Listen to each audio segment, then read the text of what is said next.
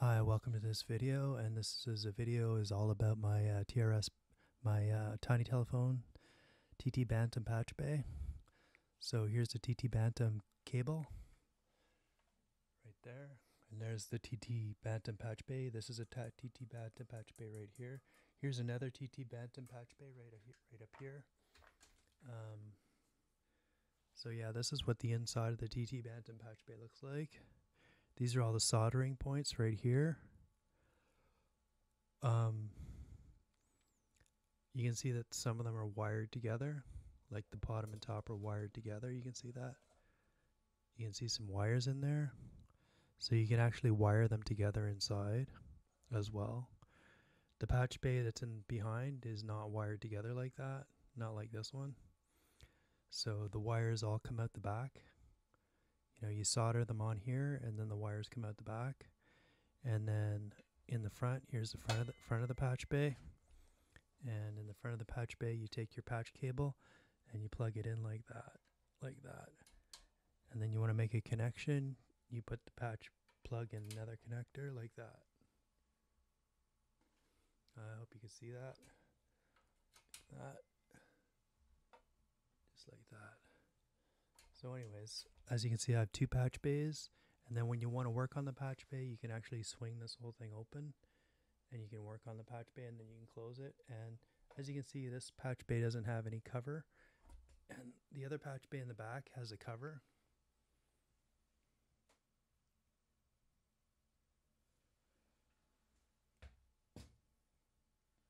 So this other patch bay in the back here, this is the one I use all the time, and it has a cover on it. See, it's got wood on the top and the bottom.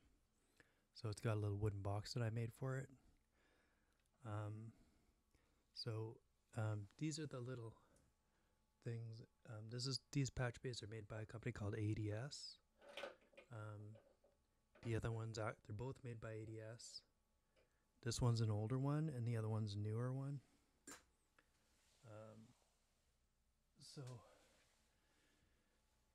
this is where you plug the cable in right here. Just like that. You can see how the cable's plugged in. Just like that. So you can see how you would solder it up there. You would solder, you could solder the ground. And then there's the shield, and then there's the tip. So shield, tip, and ground. So 3 connectors. And then there's, I only use the top and the bottom connectors because I got these pretty beefy cables here, so I can only really use the top and bottom connectors. But there's actually 3 connectors on each one of these. There's 3 connections.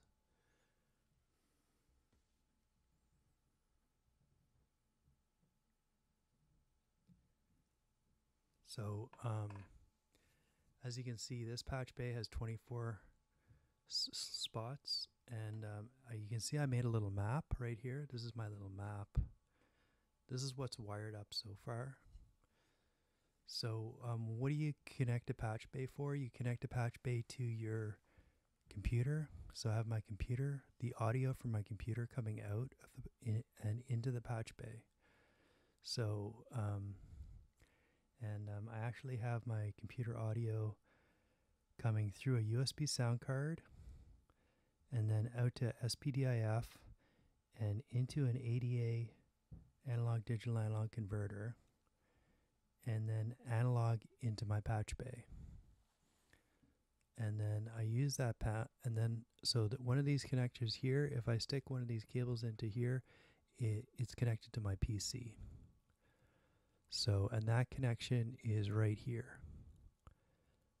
No, it's right here. These two, 1, 2. And what I did was inside the patch bay, I wired 2 of these together just on the bottom. So these 2 are actually connected. These 2, 1, 2, and 3 and 4 here, these 2 are connected. So all of the left channels connected to the left channel, and the right channels connected to the right channel. And you connect them like tip to tip, sleeve to sleeve, and ground to ground. And so what happens is that the audio from the ADA converter from my PC comes into this. It just comes into here. It doesn't come into here. It comes into here. And then the wires are connecting these two. So this is what's coming out of here is the same as what's coming out of here. And that's my PC. So that's really handy, and that's what I just did. So if you want to do like a patch bay, this is a good feature to have. Is called like parallel processing, but you can use that for other stuff too, because it's for monitoring too. So say that I specifically wanted to do this for my sampler because I want to sample from my computer. So one of these two leads goes into my sampler, and then I sample, and then I can also play it back. So into my mixer. So there's different reasons, and then you can also have parallel compression too. So parallel processing is really, really, really cool. Like hardware parallel processing, you know, is really, really nice, because basically what you do is you can process the sound through like a reverb unit or a special effects unit, and then you can process the sound through like not processed, and you can mix the two. So it's really nice because you can really kind of flavor your sound without destroying it. Like it's basically you're just adding some ambience to your original sound, and so you're mixing in the original sound with the effect, and it's a really cool thing to do. So there's a lot of possibilities there too that you could do with that. So anyways, as you can see, I have my keyboard in. I labeled these 1 to 12 on the top and 13 to 24 on the bottom. So I have my Yamaha sampler in is number 6. So if I count over 1, 2, 3, 4, 5, 6. So there's where if I connect there, that's my Yamaha sampler in. So if I want to take my computer and I want to record to my sampler, I just take a cable and I connect it from here. I can take either of these two because they're both the same. And I'll use 2 cables that are the same just because it looks nicer. And like that. And then my sampler is number 6. So it's again 1, 2, 3, 4, 5, 6. Like that. And like that. So it's good to have a little map so it shows you what you set it up. So now what I have is I have my PC audio is going into my sampler in, and so as you can see, there's like a million ways you could connect everything up. And right now I basically just have my sampler connected up, and I'm changing my studio. There's like big changes to my mini studio like this year. The biggest changes are that I changed my main sound card, and I used to have like a PC card, like it's an old card, like a PCI card as a sound card, and I went and changed over to a USB sound card. And so now I'm using a USB sound card, and it's from Sound Devices. It's called a USB Pre. It's a couple years old. It's not new at all. It's really old actually, and like I don't know, over 5 years old. And it's actually the company's Sound Devices is from like the film industry basically. So it's used like their stuff is used for like film shoots and stuff, and TV and film. And so yeah, it's a USB sound card, and it's called a Sound Devices USB Pre. And it's a very, very simple sound card. It's like audio in and audio out. Like there's only, I think, 4 channels out, maybe. It's like 2 or 4 channels out, and 2 channels in recording. It's really simple, and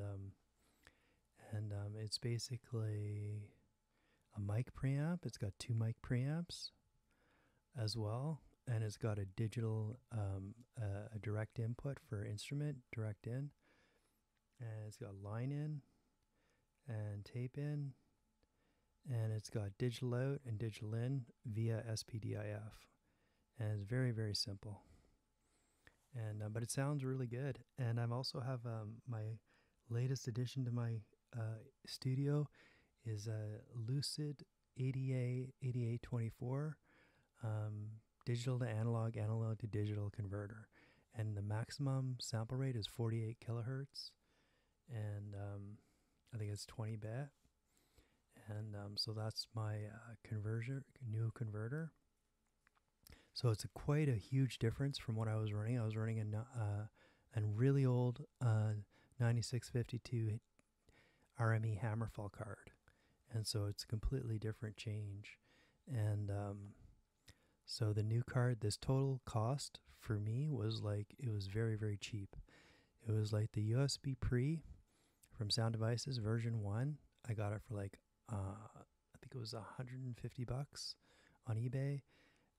The ADA 8824 from Lucid, I got an amazing deal. I got $100 on Craigslist, which is crazy. And then, so these are my latest additions, and I have like a Soundcraft 16-channel mixing board. So my big change too is that now I'm using my film mixing, really, really micro, tiny mixing board. It's a 4-channel mixing board, and it's also got mic preamp. So it's actually 5 channels, but 1 channel's mic preamp, and then there's like 4 channels, 4 mono channels. Really, really high quality, but like as you can see, it's only 4 channels. So it's a completely different setup now. So, and then I use a hardware mixer, a hardware studio recorder. I don't use a hardware studio recorder. I actually I do a really strange way of recording music, and my strange way of recording music is that I use a really old video camera to record my audio, and that's you'll never probably hear anybody. You probably won't find anybody that does it like I do it, and so I actually use a video camera to record my tracks, which is you'll probably never hear anybody do this. And I like the sound quality that I happen to use a JVC video camera, and I really like the sound quality that I get when I actually record my music into the video camera. So that's kind of it's a sort of a semi-professional video camera, but the audio quality is really, really nice. And I find that works better than mixing down inside my DAW, Cubase Pro. So you'll find probably nobody else that does it like that. Maybe people do it, but they just don't admit it. I don't know. But yeah, a lot of people don't realize that you can use these video cameras just like you would a hardware recorder for music. So anyways, yeah, so the whole reason, inside, we're back to patch bays, and basically I wired these up here. The other thing you want to know about wiring is you got to know a bit about soldering, and it's good to have some flux paste like this. So it's No Clean Flux. So that's nice. It's by MG Chemicals. So that's what I use. If the solder's not sticking, that's what I use. The No Clean Flux. It's pretty cheap. It's $5 a bottle or something.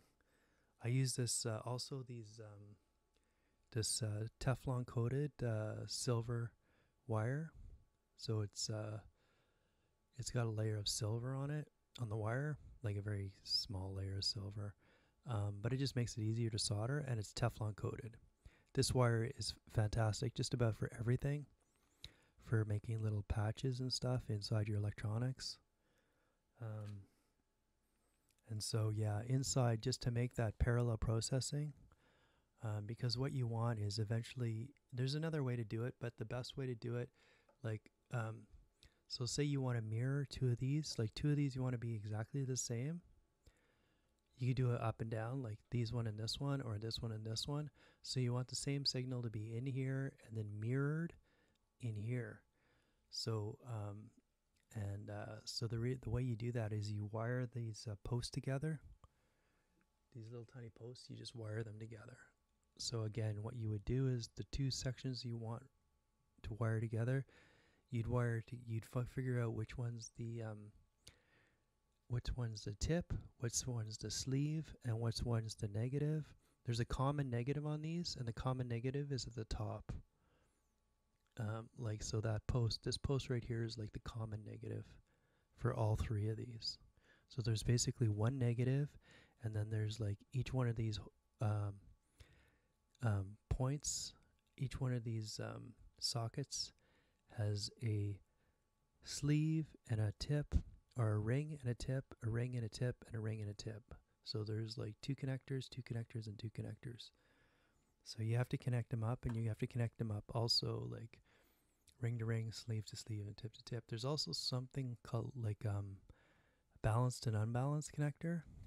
So for the majority of connections that you make onto your patch bay, you would connect, same thing I just said, sleeve to sleeve, ring to ring, and tip to tip. And also you can find a diagram that would tell you how to do your TRS connections to, I think it's AES or EBU or something. You know, those like there's different types of connectors, and so you can figure out how to do it. They will tell you there's a connector with 3 prongs on it, and when they're labeled 1, 2, 3, and it tells you how to connect that one to the TRS connector. So it'll say the 1 is the tip, 2 is the sleeve, and 3 is the ground. So I don't know what it is. You can find it online, and it'll be like I think it's TRS to AES connector. I can't even remember what it is. It's analog connector. I'll find it.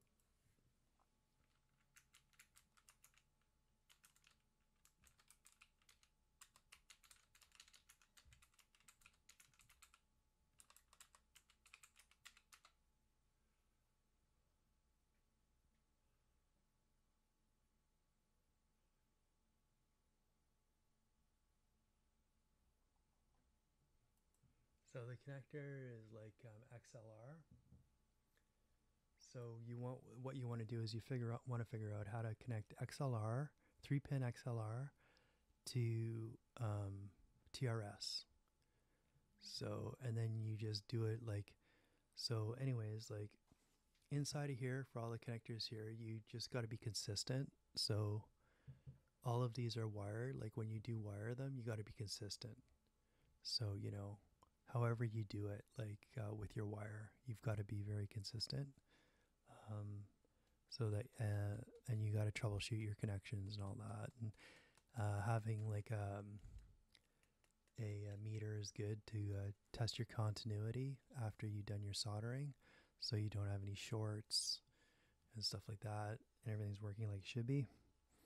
And so anyways, like what I was saying is that you have like the balanced connectors. So the balance would be considered like XLR is balanced, and like TRS is balanced, right? So like a TRS connector is your regular sort of like stereo jack, can be used as a stereo jack or it can be used as a TRS connector. So it's got a ring and a slip, a ring and a tip and a sleeve. So it's 3 connections. And so those are like, you got to figure out how to do that. And then there's also something called unbalanced connections. So some gear takes unbalanced connections. If you have gear that takes unbalanced connections, like mono unbalanced, so how would you do that? This is how you do it. You do it, tip is completely a separate connection, so tip to tip, and then you have ring and sleeve, or ground and sleeve to ground and sleeve. So ground and sleeve are connected together. So when you open up the connector, you connect up the ground and the sleeve. So don't worry about these. These ones you leave all the same. You connect up all of these exactly the same. Okay, so all of these cables are connected the same. Don't worry about these.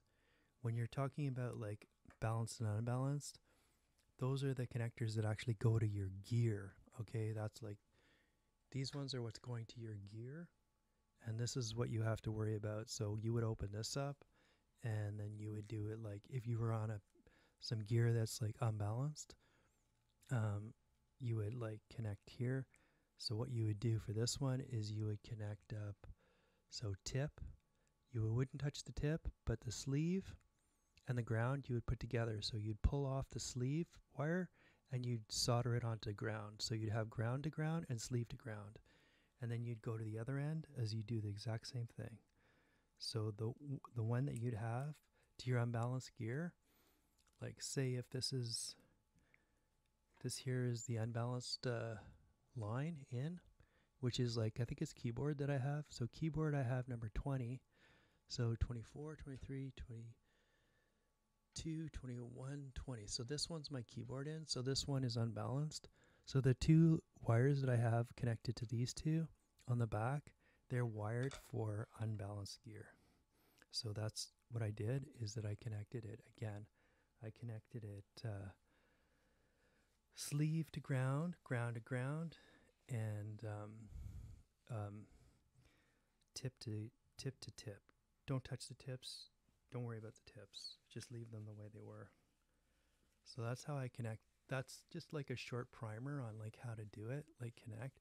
Also, always use silver solder because it's non-toxic. So don't use lead-based solder. Use silver solder, and work in a well-ventilated area. And when you're soldering, and even like take precautions, like have a window open, have a fan on, and even wear like a vapor. If there's a lot of smoke being created by your soldering, then wear like a vapor mask, like with a vapor filter. It's like a special filter. It's not a regular dust mask, it's a vapor. It can filter out vapors as well. So that's like the best precaution to take. So so anyways, I'm pretty happy because this is a really good setup for like your sampler. So like I can sample from my PC into my sampler. I can listen to my sampler, like when I play my sampler, I can listen to my sampler as well.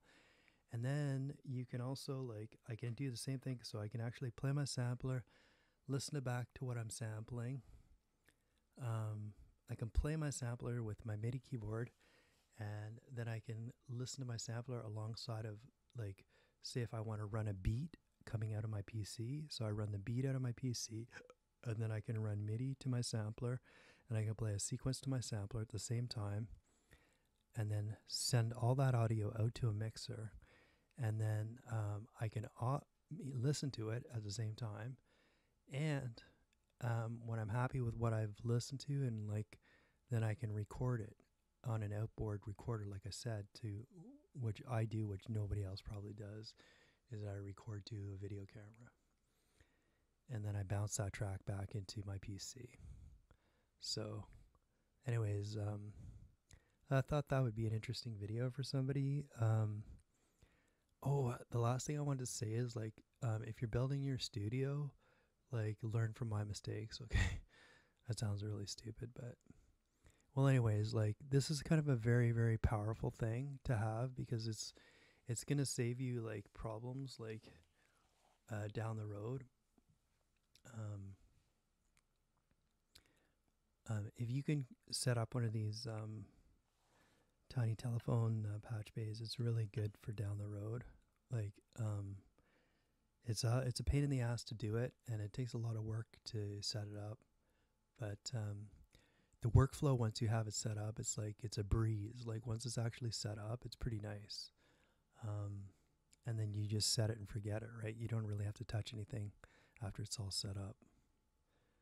But what I was going to say about studio is, like, it's a really good time, like, for home studio. You can pick up really good gear for pretty cheap now, like professional gear. And I'm pretty stoked. Like, it really excites you. What excites people for making music is that they want to try a new way of doing something. And that's kind of like what propels people forward, is like, wow, it's like, what propels me forward is that when I have a whole new setup and a way of doing things, it's like, it's like I get really stoked, right? So anyways, like, all I just want to say is that Like just because my RME card conked out, I don't even know why. It could be a Windows issue. But so anyways, I had problems with my RME card. I'm sure it probably just works. I'm pretty sure it was just a Windows issue why it's not working. But anyways, for a while I was without a sound card. And then I said, what the hell? Like I'll try to get a USB sound card, right? And so I was looking at some of the sound cards. Like I was looking at like, like there's a whole bunch of companies that make these like USB sound cards. And I wanted a pretty professional one. So I wanted like either an RME Babyface, or there's a couple of other ones that are like really high end. I can't remember the name of them, but they're really holding their value now. You would think that they'd be like super cheap now, but they must be super popular because like the baby faces are still really, really expensive. And there's another one. I can't even remember what it's called, but it's a tiny like one too. Like it's not a full blown studio one. It's just like a micro thing. And again, like way over $500, right? So I ended up going with this. I'm a real fan of like film studio stuff because this is as somebody, if you are like really if you're willing to take a chance, like some of this film studio stuff that they use on film sets and stuff, the gear is like the quality is like even better than some of the music studio stuff. Like I'm not even kidding. And for example, this sound device is this USB pre that I got. It's really old. It's like over 5 years old, and it was actually from a rental company, and it's for a film. It's like the US. If you look up sound devices, they make a lot of gear for like film studios, like filming projects and documentaries and stuff like that, and film projects. So that's what I'm using for a sound card. So it's not something you probably even ever heard of.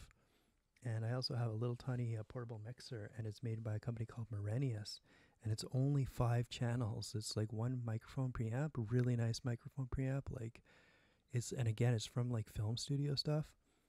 It's from a small, tiny company, and like I think it's Sweden. I'm pretty sure it's Sweden, and it's called Marenius, and it's a little tiny mixer, and it's a beautiful mixer. And again, the quality is just unbelievable. And I got this Lucid ADA 8824, and it's only like 48 kilohertz. And I got it for $100. And I love the sound of 48 kilohertz. And unless you're like a pro with like a whole lot of money to burn, this is really nice. It's made by Lucid. And so yeah, I was able to score, and I scored that for $100. So I was really, I mean, if you can really make a nice little studio right now for like not that much money, if you really hunt for deals, and then you can save some money.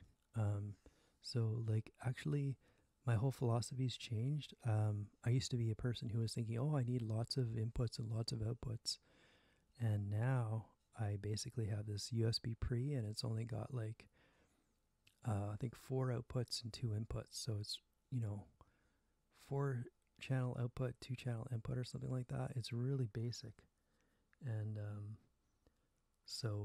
I'm operating on a completely different way now. I'm using a USB sound card. This is my first time I ever had an ADA outboard converter ever. It's the first time I ever had that. It's like it's a studio piece of gear. It's like you only usually see these in studios, like this ADA, and the prices are like coming way down. You can now get them for like 100, 200, 300 bucks now. And I think you will be blown away if you get something like this, a really nice ADA converter. And they're like really expensive. Like RME is like really like overpriced too. Like they're really overpriced, I think, which is probably, I don't know. I was like a big fan of RME. I'm still a big fan of RME because their stuff is usually bulletproof and it's amazing. So I am still a big fan of RME, but I've got this tiny little USB pre sound devices from Sound Devices now as my sound card, which cost me like, $150. But the new ones are about $1,000. So they are expensive. Like this is their first version, and this version number 2 is like $1,000. So it is a nice sound card. Like, it is pricey when it came out and stuff like that, but it is good, and you can still get them. They're like, I got probably the cheapest one on eBay, so I got about 150. You can get them for like 300, maybe, and so yeah, it's kind of a completely different year for me this year. Um, but anyways, it's a lot of fun. I've been having a lot of fun, and I'm really really stoked at and happy about this because like I can do parallel processing with my hardware mixer, and yeah, all this time off work. Well, I guess all of this time off. I guess a lot of people right now are having time off work, and you know, it's a hard time of the world we're living in, but I guess you can get down to business like with stuff that you want to do if you have a little bit of time off. But I hope everybody's taking care out there, and yeah, I'm just taking it day by day. I think all we have to do is just take it day by day. So I hope you like this video, and the next videos I will be testing out my new setup where I soldered in the like the 4 mono channels out so that I can use I did this all so I could use my Yamaha sampler like properly. That's the whole reason for like me doing all the soldering and all this setting up, is just so that I can work on my Yamaha sampling. And but anyways, like there's also another benefit to this, is that my studio is completely changed now, and so yeah, I'm moving away from, like, I have a 16 channel Soundcraft mixing board, and I'm getting away from that, and I'm going into this tiny 4 channel out. So basically, I'm doing a lot of mixing in the box, so I'll be doing a lot of mixing. Like, so I'll have like some of the tracks already set up, like make 2 or 3 tracks set up already in Cubase, and then I'll have like 1 or 2 tracks running from hardware to gear, and then I'll mix that all down into just 4 tracks, and then I'll record it all. So yeah, that's kind of my sort of micro setup, but it's tight, and the quality I believe will be a step up from my other stuff. So it's like the holy grail. Like, you're always chasing down like better sound quality, chasing down like your tracks to sound better, chasing down having that punchy effect that your tracks have on you, so have on people, or just the way way it sounds. So that's kind of been my holy grail, is like I've always been chasing down like, wow, how did that guy get that track to sound so good? Like when you hear a track, you're like, oh, well, that guy pushed it up to the bar, pushed the bar up, you know what I mean? So I don't know, that's the way I listen to music. I listen to music. When I listen to music, I always say like, listen to that music, right? Like, listen to how well that was mixed, and listen to how something pops in a track. Like, that's how I think everybody is like blown away by that. Was like, wow, the bass just pops on that, and the treble is really clear, the highs are really clear, and the bass pops, and everything is like a beautiful landscape. Like, the clarity of the track is really nice. You can see everything in the track, you know what I mean? Like, you can hear the bass line clearly, you can hear all of the instruments clearly, they're all defined, they're all separated, and no bells and whistles. So like no hokiness, it's just like, so that's kind of what I'm going for, like a purity into the music, right? So anyways, that's my little nerdy. I have to stay busy, we all have to stay busy these days, so that's how I'm keeping busy right now. I have like a bunch of nerdy hobbies to keep busy, so we all have to keep busy. Like, if you got some downtime at work, um, you've got to like, have some hobbies. So I hope everybody likes that video, and thanks for watching.